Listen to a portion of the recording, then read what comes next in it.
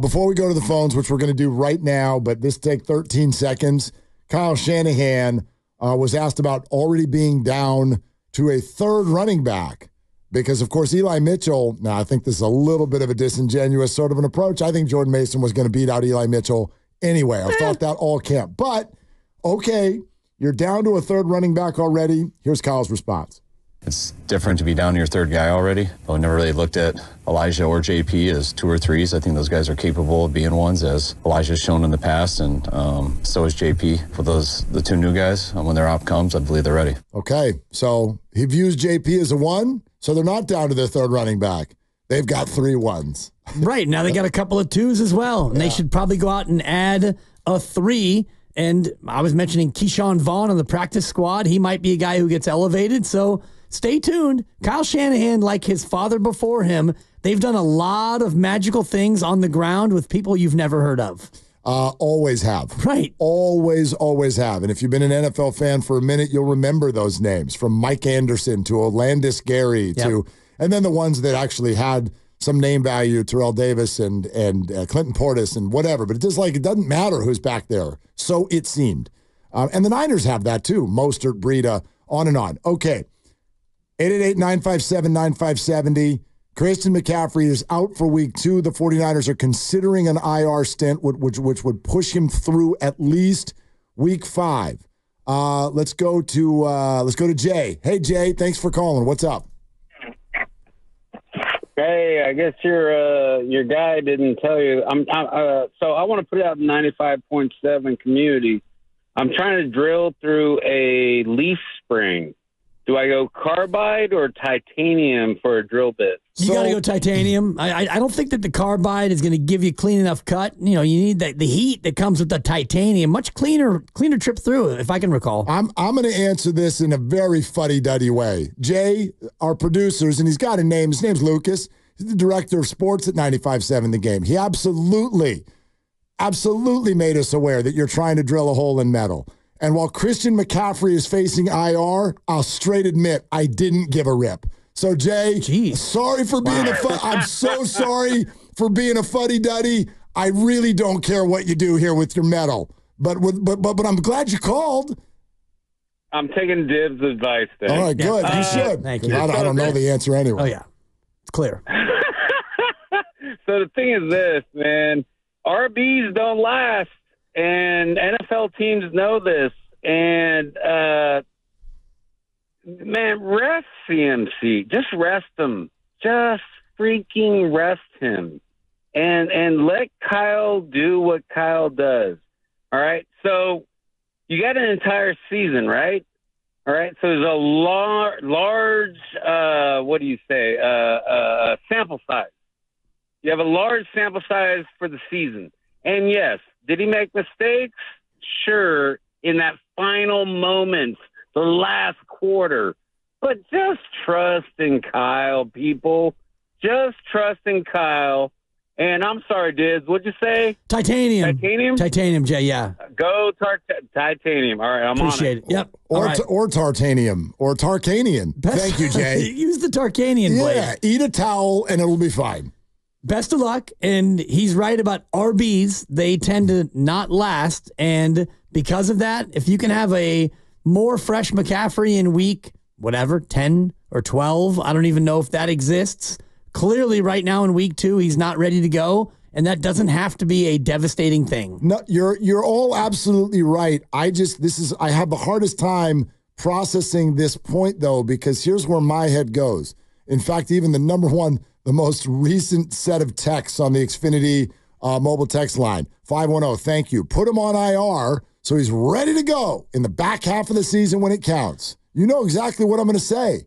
How the hell you know he's going to be ready then? Yeah. He's been hurt since January. Right. So why do we suddenly think, just put him away till week 6, and then the Chiefs come to town and they'll be ready to ride? Maybe. I'm preparing my mind for Christian to not play this year. I'm not telling you I think that. I'm not telling you that it's going to go that way. But if Christian is ready to rock in the way that we know Christian is ready to rock, I'll be pleasantly surprised, and that will be wonderful. Yes. But, like, dude, if this has been lingering since January, on what planet are we all thinking, well, just give him a few more weeks? Like, they've given him a bunch of weeks. Yeah. He ain't ready.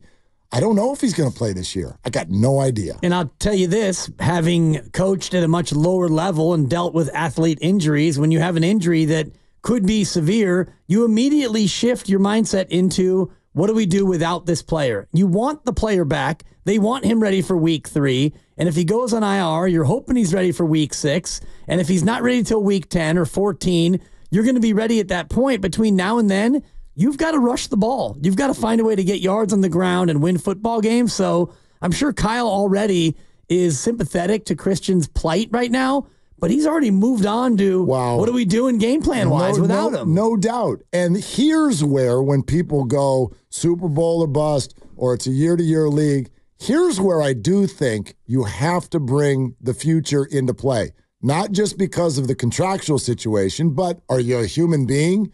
Like Christian McCaffrey, if doctors are telling you, yeah, he could play week 9, he's at a much higher risk to rupture the thing.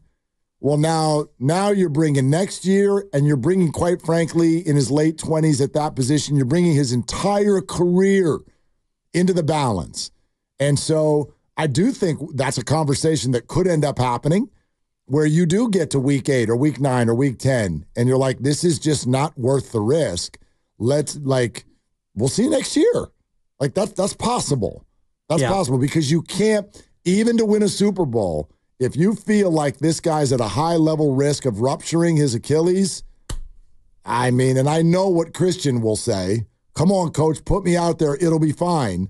But similar to the conversation a lot of people are having today about Tua, you got to get other opinions entered into this whole conversation and sometimes help these players save them from themselves. No doubt. And we obviously are not aware of just how severe the Achilles strain or the Achilles tendonitis is. And we've heard many doctors, and Dr. Nirav Pandya joined us earlier today, and Dr. Brian Feely earlier in the week. And based on the severity, that will indicate how much more likely it is that a rupture occurs. So not knowing how severe it is, we don't know that, because if he was on the precipice of a rupture, he probably would have had surgery in March and just bagged the year and got it good and sat a year and thought, you know what, I'll just come back in 9 to 12 months and make it better. But if it's a 50-50 thing where maybe rest will quiet it down and you'll be able to play, right, that becomes a more difficult thing.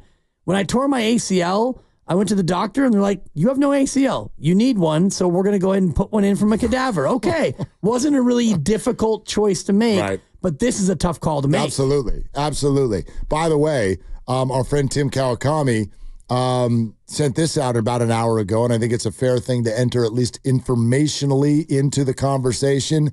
So many people now talking about the possibility of IR, which would make him eligible to come back week 6 against Seattle. As you pointed out, short week. And oh, by the way, what surface do they play on? Same thing that we're talking about in Minnesota and LA. That's another turf game. And it is a very short week. So if he's not going to be ready by Sunday against the Cardinals in week 5, you may well be thinking, let's not do week 6 in Seattle either. That's 4 days later and it's on turf. So maybe right now the Niners are actually circling the week after that, which, correct me if I'm wrong, that's the Kansas City Chiefs. Yes, and they go, after that game, they go grass, okay, turf, grass. That's their next 5, and including a bye. The only turf game is at Seattle. No, they have Seattle at home, so Seattle's those are all at grass. home. Tampa's grass. What is Buffalo? Buffalo is turf. Okay, so there's your next turf game after Seattle is in December. It's in December because they will go home, Tampa, home, Green Bay. Yep. And a bye week in there too. Exactly. And the Buffalo game, I believe, is your final turf game of the year until you play Arizona. Arizona on January 5th, which hopefully the Niners have wrapped up the first round bye by then because of, as we've learned, they will not be losing any games this year. And so he can rest for that one too. Yeah, and the reason why I still think that they are a Super Bowl team, and honestly, I think 5-0 after 5 games is where they should be. I just look back at the 2019 year. Niners go 13-3, and here are the carries. Tevin Coleman, 137. Raheem Mostert, 137. Matt Breida, 123. Wow, that's crazy. Those were your 3 running backs. That's crazy. And they all rushed for 4 to 5.5 yards a tote. Yeah, but this is a different team. I mean, when you acquire Christian, you're committing to more of a bell cow scenario. But you can go from committing to committee if you have to. See what I did there? And this was much more of a committee. And if it's Mason and Garendo and I don't know, whoever else you can find. Right, maybe Breida comes maybe back. Maybe you can do it that way. Let's go to Waterman in Corte Madera. Hey, Waterman, what's going on? You're on with Willard and Dibs. Afternoon, gentlemen. Thank you for taking the call. Yeah, man. So I've got 2 things. Obviously, this is not the news any Niner fan wants to hear. And so I'm going to slightly contradict myself. My first thought is, if you're thinking IR, put him on IR right now. Why are we thinking about it? And let's not let him play till after the bye week. Forget the Chiefs game. He's more important than just one game during the regular season. But then the other flip is what you kind of stole some of my thunder there, Willard, is what is 6 weeks going to do when 6 months hasn't done? So that, I mean, I don't know where you go with this. Now, I guess it could be a week-by-week thing. But, I mean, that leaves everybody like, is it this week or did it flare up again? And then we're doing this back and forth thing. And that, I mean, that's screwing with Kyle where you just shelf him. Just shelf the guy and, like, not, like, move on from him, obviously, but just move on with the game plan and just know you won't have him for this duration. Well, Waterman, here's what I would say, because it's a fair point that many might be thinking, but this, and I'm going to just try to translate Kyle Shanahan the best that I can. Dibs, I think you'll back me on this. Waterman, thank you for the call. He's saying if you're considering IR, just do it. My translation is that's what they're trying to tell you. The reason you don't just come out and do it on Friday at 2 o'clock is because the pain came yesterday that was worse. You go through the morning process at the facility.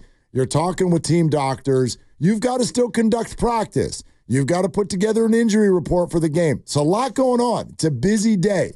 And then once that's all happened, now you're going to huddle as a group. In other words, there's no difference between putting them on IR today or putting them on IR tonight or putting them on IR tomorrow morning or Sunday morning. There's no difference in that. So this is simply the 49ers not rushing to a microphone to tell us what's happening, but if they set it into a microphone, that is what they're doing. That's what I believe. I believe that Christian McCaffrey will be on IR by Sunday morning. I think that he'll be on IR by tomorrow morning. Yeah. And I do think that the announcement comes out today because they realize there's no sense in even flying McCaffrey there for a let's see if you're ready Sunday morning kind of a vibe. You got through yesterday. He comes in today. Practice was at 12:30 today. By the time he came in today, the pain was so severe that you knew he was going to be out on Sunday. So now you go through practice, 12:30. They probably wrapped it up a little while ago. And, you know, Kyle Shanahan already spoke at 1:30 when it was over. And now you sit down with the GM and you sit down with your player personnel people and you look at your options. And maybe it is you call Matt Breida back and see if he's able to rejoin the team, or you elevate Keyshawn Vaughn off the practice squad, or you look at all your options and you figure out if he's going to go on the IR, what's the corresponding move you make? Yeah. Or maybe you just play this out for another week and you try to get him ready for week 3. Well, we'll see about that. I don't think that's likely. Option A, I mean, again, I think Christian is very likely going to end up on IR this weekend. And then it just becomes, dude, you're over here and the doctors are going to let us know when you're ready to go. And if that's week 6, great. 7, 8, great. Not at all, okay. But until you're back, option A is exactly what you saw on Monday. I have absolutely no hesitation about the idea of, dude, let Jordan Mason run for 1,400 yards this year. He can do it in this offense. And I don't sound crazy because I can give you a list of you've never heard of them who do that under Shanahan. Mike or Kyle. That's what they do. This is a very, very effective system. And we can line up offensive linemen to come on the air right now. Mark Schlereth will do it with us next Tuesday, I promise. And he'll tell you exactly why this run scheme is so effective. And if you've got Trent Williams on the left and Pooney doing what he's doing now at right guard, and you're able to pick sides the way they are, like, yes, Mason can lead the league in rushing if he's healthy for 17 games and gets that opportunity. No doubt in my mind. Or you can have some sort of a committee, and I referred to you earlier, the 2019 year of Coleman, Mostert, and Breida. They combined for 1,930 yards on 400 carries. Now, you're not going to ask, Jordan Mason to carry it 400 times and go for 1,900, but you give him 330. You give him 280, and then you spread 150 among Garendo and whoever else you want to elevate up. 28 carries last time. Yeah, is that right? Yeah, times 16. 28 times. Well, 28 times 17. Yeah, 28 that's times about 450. 17, yeah, 476. That seems like a lot. I'll take the under. It feels like it might be a record. But this three-headed monster was 397 carries for more than 1,900 yards. So they were able to run the ball effectively and go to the Super Bowl, by the way, with Coleman, Mostert, Breida, and just a tiny sprinkle of Jeff Wilson. These are not household names. No, but boy, they were successful and all still bouncing around too. 888-957-9570 is the number. Are the Niners still Super Bowl favorites if CMC hits IR? And what do you expect the record to be after Week 5 if that's the case? Want to know now? Then it's at Minnesota, then it's at the Rams, then it's home to the Patriots and home to the Cardinals before he'd be eligible if the Niners choose to do that. Marvin in Livermore is next up on Willard and Dibs. Hi, Marvin. Thank you for the call. Hey, how you guys doing? Good show. I just have a different viewpoint. I do think the Niners are the favorites out of the NFC after one game. But three things that I wanted to say. One is, who gets the blame or credit as CMC's agent that good that he hid a serious injury from them so far and had him become the highest paid running back? And then two, on Mason, brand new, he's one fumble or two fumbles away from not starting. So what are the Niners going to do? And then three, I'm a lifelong Bronco fan, and all those running backs you mentioned did great, but we only won the Super Bowl when we got a Hall of Fame running back, TD. So the 1,900 yards those guys did, they didn't win. And the name of the game for the Niners right now, their window is to win. So I'm not sure running back by committee will win a Super Bowl. Yeah, I don't, Marvin, this is an interesting call. And I don't love running back by committee either in this particular scenario.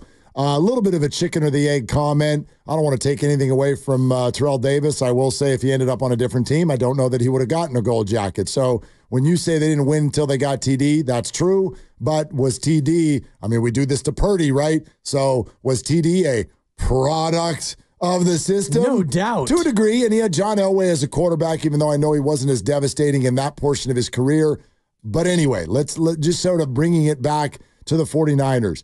The first thing he brought up I would love to address, the idea of the agent for Christian McCaffrey and Christian himself sort of like insinuating that they pulled the wool over the 49ers' eyes in becoming the highest paid running back. A, he was already the highest paid running back in the game. He just got a little bit more. And B, should the 49ers have known that this was going to linger or flare back up? I don't know if you can ask that of teams.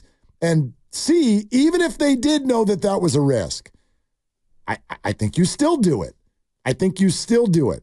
You know, it's akin to me on a much smaller scale to what the Warriors did when they showed up to Klay Thompson's hotel room with a max extension.